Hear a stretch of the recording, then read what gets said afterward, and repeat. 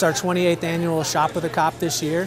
Starting in September, we sent out about 150 letters to various organizations, churches, schools, asking for kids who are in the area that needed a little help having a good Christmas. Blaine's Farm and Fleet in Urbana was full of the holiday spirit, thanks in part to the Urbana Police Department's Shop with a Cop program.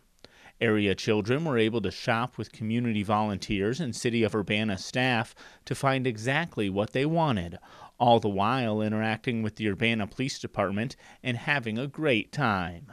We want them to have experiences with police officers and have that magical moment where they can understand that we're just humans and we want to be there for them and help out and have positive interactions with them. So the kids always love it and the officers always love it. It's just a great time.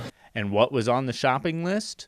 Well, that was up to the kids. We want to make this a time where the kids really just get to have control of spending all the money, and usually the parents will try to tell them, you know, you might need a coat or get some gloves or something like that, but we really just want to make it special for the kids, and a lot of times they'll you know, maybe pick out one toy and think they're done, and we got to explain to them, you have $120 left. For more information on how the Urbana Police Department is caring for our community, visit urbanaillinois.us or follow them on social media.